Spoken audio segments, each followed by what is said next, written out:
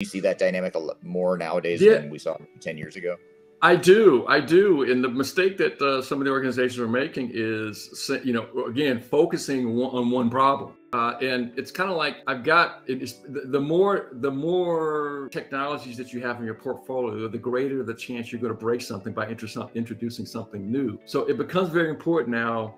If I've got a large organization, and I'm not just saying for a large organization, but if I've got a portfolio of digital solutions that are supporting my business, and I focus on one, you really potentially could break something, right? It's kind of like if I'm doing an upgrade, right? If I'm on an ERP system on an upgrade cycle, right? If you introduce a custom solution, this is the whole point of the cloud, right? Which is to try to eliminate or limit my impact to anything that I built on that I custom built.